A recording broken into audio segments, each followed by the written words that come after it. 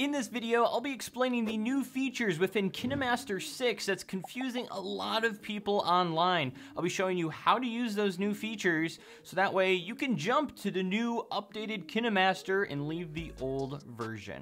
So I'm here in KineMaster on my iPad, and right when you join, it gets very confusing because you're in this weird looking TikTok video, Instagram Reels, where you're just scrolling through all these videos and there's hearts and there's comments, and it's very confusing.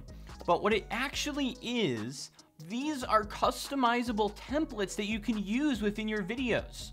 So you can scroll through this mix section and it'll give you some ideas here, and you can click this use button, but you can also go over to the search bar here and search for things. So for example, I can type in up here, camera, and what it'll do is actually pull up a whole bunch of templates related to cameras. So for example, I can click on this shutter camera, which is gonna pull this up, and we can watch it here.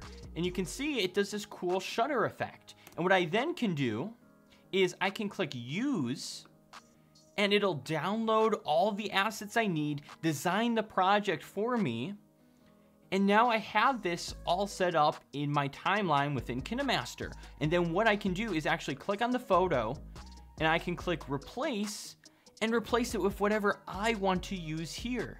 So I just went through and replaced some of the footage here, and now when I click play, you can see that I have the exact same effect that they did in that template. And here's the other aspect of it too. As you scroll through this mix thing, I might be like, hey, I really like this wedding invitation video here. So what I can do is like it, and what that'll actually do is save it to my profile. When I click on me down here, all of the templates that I have hearted will show up under my profile. So you can scroll through that whole entire mix and find things that you like. It might be potentially wanting to use in a future video, and then you can come back here, add it to your project, and be able to use it. And you can kind of tell who they're catering to. We have like some marketing templates, some corporate templates for like business owners, but there's also some stuff here for social media. There's some stuff here for vlogs. There's some stuff here for review/tutorial content. There's something here for everyone.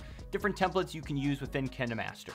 But other than that, KineMaster has completely stayed the same. It's the exact same editing experience. You just have to go over to this create tab and create a project in here, and then you can actually go through to the exact same thing with layers, media, all that kind of stuff. All the same KineMasters here. It's just now you have a way to use templates. If you're new around here, I do editing tutorials for people on smartphones. So if you haven't checked out some of our KineMaster tutorials, check out this playlist here full of different tutorials we've done already on KineMaster.